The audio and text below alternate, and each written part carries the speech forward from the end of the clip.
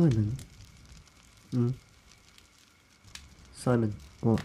If this was a dream, I could do whatever I wanted. Yeah, I suppose you could.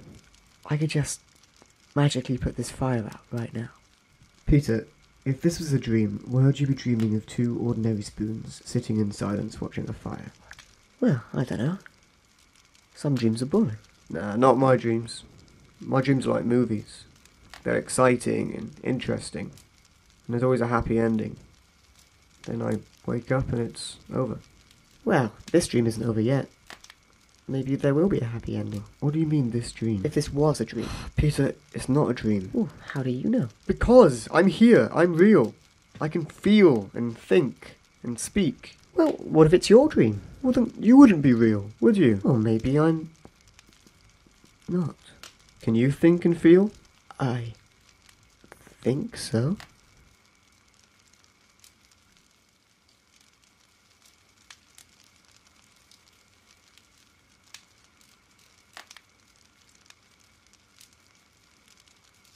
Look, if this was a dream, would I be able to do this?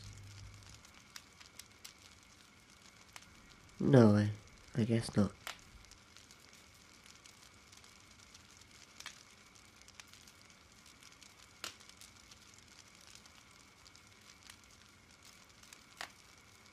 What are you doing? You're freaking me out, Peter. Sorry, I was seeing if I could blow you up with my mind. Charming.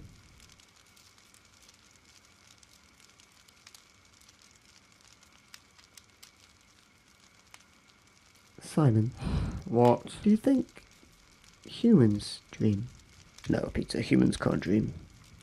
Far too busy to dream. I don't even think humans sleep. What about the Queen? She probably has dreams. Yeah, I suppose the Queen probably has dreams. I bet Jesus had dreams. Oh yeah, Jesus had dreams. Jesus and the Queen definitely have dreams. Martin Luther King had a dream. Alright, maybe humans can dream.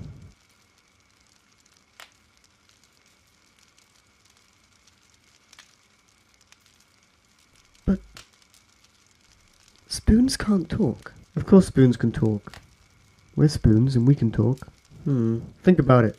If spoons couldn't talk, how would they communicate? Yeah. We couldn't use sign language. We don't have arms.